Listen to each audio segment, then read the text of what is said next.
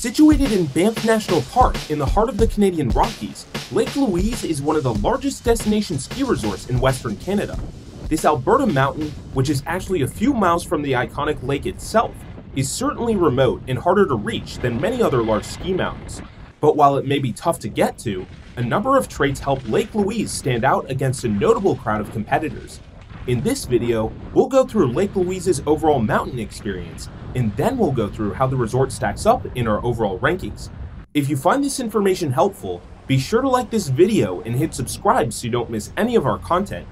And if you want to see more exclusive tips on planning the ultimate ski trip, be sure to subscribe to our newsletter and follow us on Instagram, TikTok, and Twitter, all of which are linked in the description below. Enjoy! Lake Louise is, to put it plainly, one of the most beautiful ski resorts in the world. The views of the surrounding mountains feel like those you'd see in movies. In fact, there isn't a single place at the resort that we wouldn't call absolutely gorgeous. The lake itself is visible from many frontside areas, and it's hard to find a more jaw-dropping aesthetic than this frozen body of water paired with the towering surrounding mountains. And in most circumstances, Lake Louise boasts the snow to go with these views. The resort enjoys light, dry accumulation throughout the winter, and its season is one of the longest on the continent, typically extending from November all the way to May. Lake Louise is one of the few resorts to reliably open all of its terrain zones by the Christmas holiday every year. But Lake Louise's incredibly consistent snow comes with a major catch: extraordinary cold spells. The resort is consistently well below freezing throughout the course season, and temperatures dependably drop as low as -30 degrees Fahrenheit or -34 degrees Celsius a few times a year. Lower mountain areas stay somewhat sheltered, but the bowls are highly wind exposed and frankly unbearable for any sane person during the coldest days. Visitors should watch out for frostbite, which can set in within minutes, and come prepared with clothes to layer up and cover all bare skin. Occasionally, temperatures can get so low that the resort is forced to suspend operations entirely. The effects of Lake Louise's extreme temperatures are compounded by poorly placed facilities. Most upper mountain areas are far away from lodges, meaning there's no quick and convenient way to warm up in the resort's most exposed areas. The only frontside mid-mountain lodge, the Whitehorn Bistro, is frustratingly too low to provide an effective stopping ground. This chalet is below the loading zone for the top of the World Six-Pack, meaning guests can't get directly back to mid-mountain and have to go all the way down to the base after stopping there. The valley between the backside and the far-removed large area thankfully has a lodge, but it gets really busy during peak times, and guests will have to make sure to stay on the right trails to avoid missing it. Measuring in at 3,000 acres, or just over 1,200 hectares, Lake Louise has the largest skiable footprint of the Banff ski resorts. The resort features an extensive variety of terrain, including below treeline slopes, near treeline glades, and exposed high alpine bowls. Lake Louise comprises 3 mountain zones: the front side, which offers a terrain mix for all abilities, the backside, which specializes in tougher high alpine trails, and larch, which mostly consists of distinctive tree-defined and gladed runs. Lake Louise is good, but not great, for beginners. On the plus side, with the exception of the summit chair, green runs can be found off every lift. But some of these runs, including all the greens on the backside, are flat traverses, making them doable but not necessarily enjoyable for less experienced guests. In fact, the lower frontside greens are really the only ones that don't require some sort of catwalking or a short stint on a blue run in order to reach. Lake Louise's base area currently has a small learning area, but it is on track for expansion in the coming seasons. Lake Louise is also solid but not exactly class-leading for intermediates. The large zone is probably the best zone for blue runs, with a considerable variety of striking grooms cruisers, as well as the distinctive Rock Garden Trail, which is littered with absolutely huge rocks, but ones that are still doable for moderately experienced guests. Frontside lifts also serve a handful of blue runs, including some breathtaking high alpine runs off the summit chair. However, intermediate offerings on the backside are limited. Lake Louise guests will want to reach advanced proficiency to really appreciate the resort. More than 70% of the resort's terrain is rated black or double black, and these runs earn their designation. Most are consistently ungroomed with tough pitches, although some of the below treeline frontside blacks do receive regular grooming. All double black trails at Lake Louise are extremely steep. Some are comparable to double blacks at other resorts, while others have extreme technical features like cliffs. If you're not familiar with the mountain and you don't see tracks towards a certain trail, steer clear. Relatively new to the Lake Louise Advanced and Expert footprint is the resort's massive West Bowl expansion, which opened in 2020 and grew the resort by 20%. This tryingly long and steep area starts out as a wide-open bowl, but filters into trees towards the bottom. While the West Bowl trails are all rated as single black, some daunting rocks and cliffs are hidden about the footprint. Guests should note that this area ends with a prolonged flat traverse, so it may not be the best for snowboarders. Lake Louise has one of the best terrain park presences in all of Canada. Features vary considerably in size, with 4 frontside parks boasting features such as boxes, rails, jumps, and tubes, but the resort really stands out with huge double XL jumps in the parks near the base. Thanks in part to its remote location, Lake Louise doesn't see the same crowds as popular Rockies destinations in the United States. But unlike an all-too-high proportion of its Canadian Rockies competitors, Lake Louise actually has a pretty well-designed lift setup. Access to the resort comes through 2 key base lifts, the Glacier Express high-speed quad and the Grizzly Express 6-passenger gondola, which distribute crowds well around the mountain. A third out-of-base lift, the Juniper Express, was added in early 2022. And while this new quad doesn't really go much of anywhere right now, a new upper Juniper lift for 2024 will add further uphill redundancy. When it comes to the overall quality of lifts, Lake Louise boasts a generally strong fleet but could use some improvements. On the plus side, the front side and large lifts are modern and mostly high speed, offering plenty of opportunities to lap terrain quickly. On the other hand, both backside chairs, Ptarmigan and Paradise, are slow, fixed grip lifts. While it's technically possible to get back to the front side without taking a backside chairlift, the only trail back is an extraordinarily flat catwalk.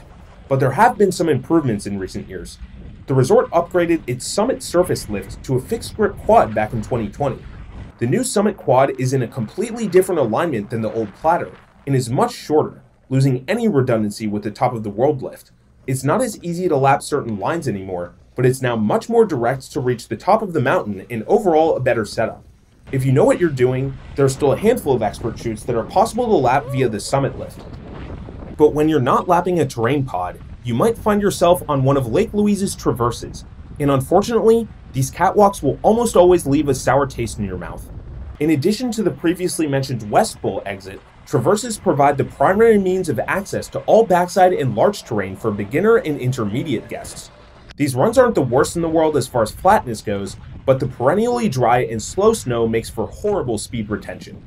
During typical course season days, skiers and snowboarders should expect a mini workout to complete these runs. Lake Louise is a 40-minute drive from the Banff city center, which itself is a 1.5-hour drive from the Calgary International Airport with no traffic. The Calgary Airport is well served by other Canadian cities, but there are limited direct flights from the United States, and the ones that do exist can be very pricey if you don't book well in advance. The resort runs free shuttle bus services to and from town, and there are several bus options available to town from the airport.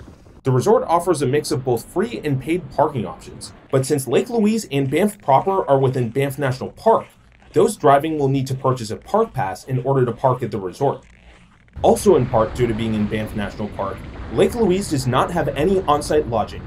That being said, a few hotel accommodations, including the spectacular lakeside Fairmont Chateau Lake Louise, are just a short drive away from the resort.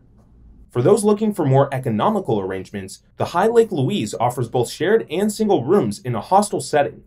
A much more extensive array of lodging options exist in the town of Banff.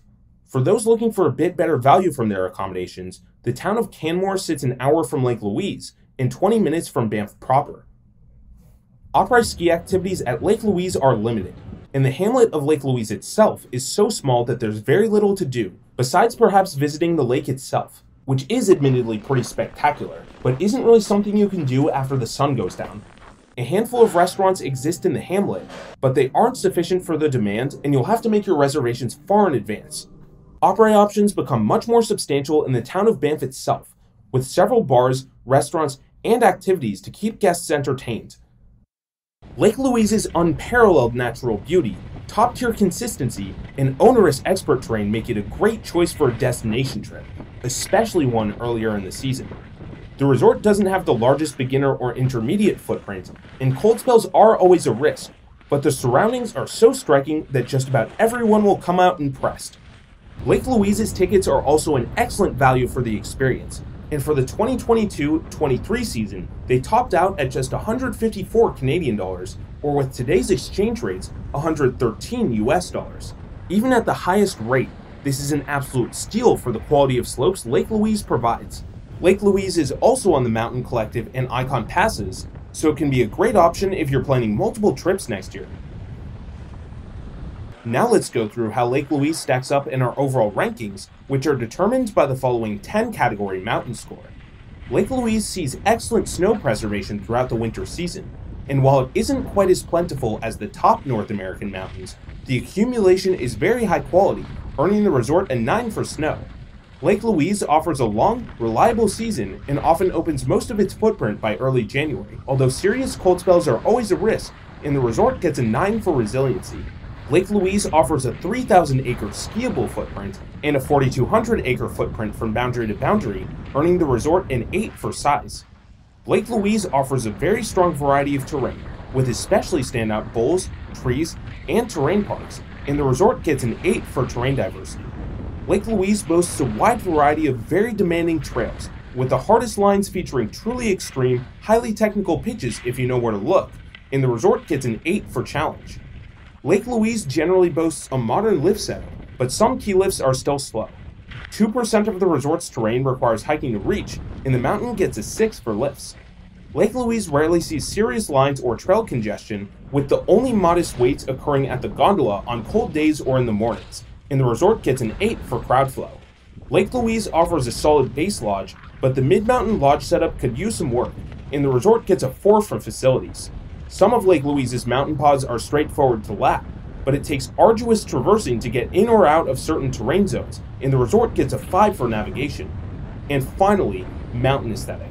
And to put it bluntly, Lake Louise is an absolute stunner. The resort's iconic mountains and jaw-dropping lake views make for one of the most memorable aesthetics of any ski resort in the world, and the mountain earns our highest score of 10 in this category. These categories add up to an overall score of 75, placing Lake Louise 3rd in Western Canada and 11th overall. Lake Louise does have some problems, but its well-rounded terrain, especially for experts, consistent snow quality, and incredible backdrop make it one of the best destination mountains in Western Canada, if not the continent. The resort's logistical issues put it at a slight overall disadvantage in our rankings compared to nearby Banff Sunshine, but it's still way better in this respect than other well-known competitors such as Revelstoke and Kicking Horse. For a combination of low crowds, diverse terrain, and stunning views, it's hard to find a better Western Canada choice than Lake Louise. For more information on Lake Louise and over 80 destination ski resorts, check out peakrankings.com. See you for the next one.